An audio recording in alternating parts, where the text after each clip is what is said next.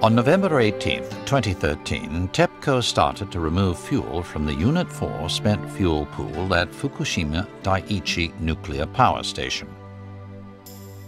During this, fuel stored in the spent fuel pool is placed inside a transportation cask and then transported to the common pool.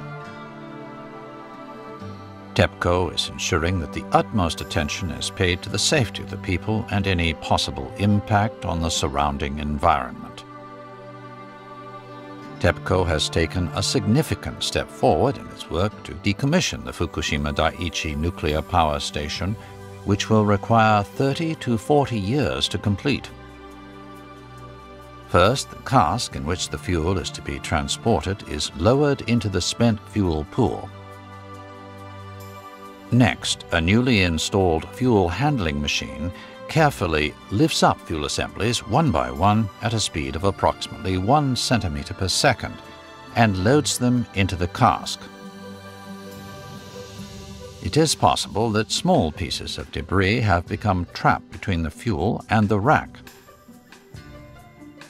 Therefore, we conduct the work carefully, watching and confirming each stage via an underwater camera and a measuring instrument.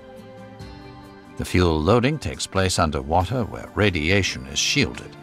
Therefore, the radiation dose around the work area does not increase.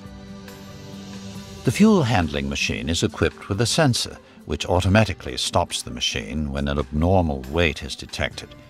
We will continue the work with full attention paid to safety. The cask, loaded with 22 fuel assemblies, is lowered with a crane to a trailer on the ground. The wire structure for lowering the cask employs double wires and is capable of raising and lowering the cask using only one wire.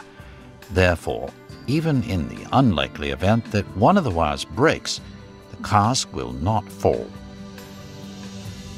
The cask is transported to another building and the fuel taken out to be stored in the common pool. We have conducted this operation 1,200 times previously and therefore have ample experience. Furthermore, the operators were fully prepared and trained for this operation, for example, by participating in a special program on using the fuel handling machine and the crane.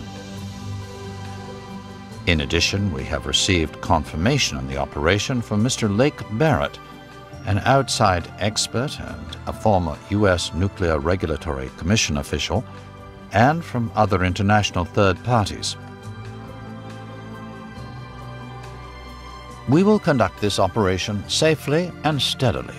The transfer of all 1,533 fuel assemblies is scheduled for completion by the end of 2014.